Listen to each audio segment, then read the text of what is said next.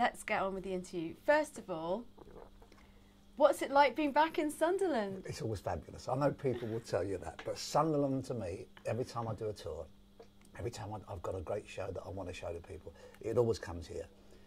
I think mainly, I suppose, because it's a little bit daft this, but I always walk onto this stage on the first day of rehearsal when it's empty and the theatre's empty, and I always talk to it, because this theatre is the first place that I ever worked on a professional stage. I'd never been on a stage before I walked onto the stage at the Sunderland Empire. I never had an audience until I walked onto the stage at the Sunderland Empire on the 5th of November 1956. And I always remember. So I always come here with a new show, because it's like saying hello to my friends, because they started me off. And I think that if the show that I did here in 1956 had been a disaster, I probably would never have walked on a stage again. But it was because that wonderful welcome I got from kids, because teenagers had never been to the theatre before. It was rock and roll, you know. So this was your make or break theatre? Yeah. I didn't realise it at the time. I mean, I was 19 and I thought, well, you know, this is what you do. You walk on this stage and there's the people sit out there and you play your guitar and you sing your songs and you go home, you know, and it'll all be over in a week. But it wasn't. But just think, the whole history of rock and roll in this country could have been different if you'd gone down the pan here. Yeah, British rock and roll started on this stage, in this theatre. There had never been a live rock and roll concert until the Sunderland Empire 1956. I feel a new plaque coming on. Yeah. I think they're missing a trick, It's going to say, that teacher. Now look what you've done. Now look what you've done. So you're back here and you're here for half term playing Scrooge. Yeah. Now, come on, Tommy, you are known for being a cheeky, chappy Cockney with the biggest grin showbiz has ever seen. Right. How can you be Scrooge? I'm a crotchety old sod in this. I start as a crotchety old sod, and as the crotchiness starts to go a little bit, as he starts to learn about his life, he suddenly becomes, in truth, I'm Tommy Steele in the last half an hour, you know, he becomes a human being. But he starts off, as I say, as this real nasty person, but I love it. He's lovely, really. I mean, we have a little chat together before I go on, and I say, "No, don't you be too naughty tonight." And the mirror talks back and says, "Oh yes, I will." Okay, I won't delve into what's going on in your mind, Tommy, but I'm sensing that you're channeling some inner darkness. Oh yes, it's always been there, you know. Ah, the Tommy Steele that we're not aware of. Yeah, and you see him here. I must say, they get a shot when I walk on the stage. I bet they do. They go, no, it's not him. When I was at the Palladium doing this show a couple of years ago, there was a big coach party in, you know, about 50 or 60 people together. And apparently, I wasn't there, of course, the interval came, the first half, and some woman shouted down 4 rows to her husband, "What do you think of it?" And he shouted back, "It's terrific. When's Tommy Steele coming on?" Oh. He didn't even know it was me. Well, at least he didn't go rubbish. They would have told me that if that had happened.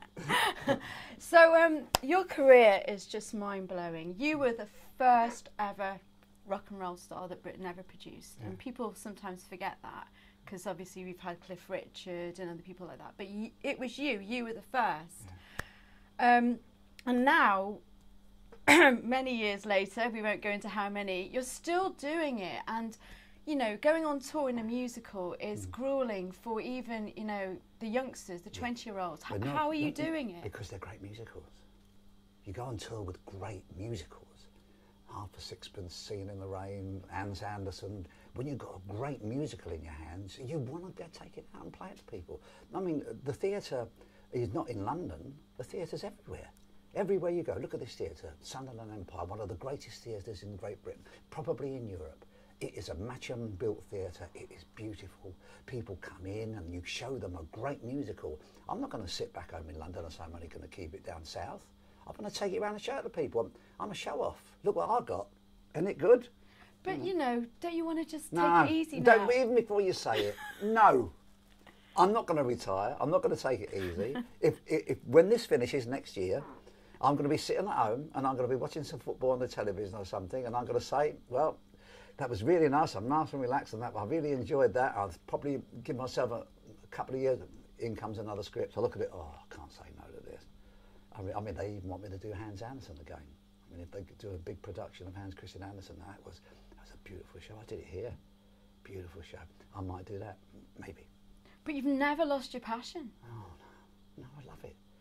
I got the passion here.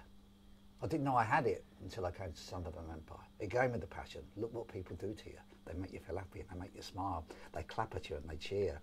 I'm not going to turn my back on that. You think I'm out of my mind? I think the Sunderland Tourist Board need to actually enlist you for their next campaign. Yeah, I'll come and do a sculpture of the Venerable Bede. How about that? That'd be amazing. Yeah, They'd love that. Now, the other thing I wanted to ask you is, just quickly to talk about, you know, your illustrious past. You've worked with all the greats, danced with Gene Kelly, Fred Astaire, met all the stars of your day. When you look back at your career, which memories are the fondest? Is it too many? Yes, too many. I think that if I had to really say, pick one, it's a memory that I shared with my mum and dad. And they were alive then, and I went to the Buckingham Palace to get the OBE from the Queen. And walking into the throne room and knowing that my mum and dad were there, and Her Majesty was standing there too, and the band played half a sixpence. And they saw her talk to me, and afterwards they were gobsmacked. And out of all the wonderful things that happened to me, they shared that moment, and it was wonderful to see their eyes, just wonderful. Wow. So Elvis and Gene Kelly never matched up to the Queen. Well, they never matched up to my mum and dad. Fair enough.